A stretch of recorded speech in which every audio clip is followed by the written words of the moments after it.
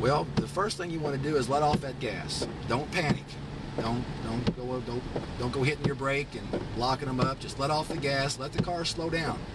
Try to look around you, see what's available as far as open areas. If you do start to hydroplane and maybe the car starts to move a little sideways, at least try to point it in a direction to where it will be safe and less damage.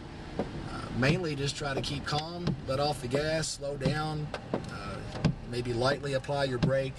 Try to get the car to slow down through the puddle that you're going through that caused the hydroplaning. Brent Blevins with Big O Tires on Canyon Road in Shively. Let us be the team you trust.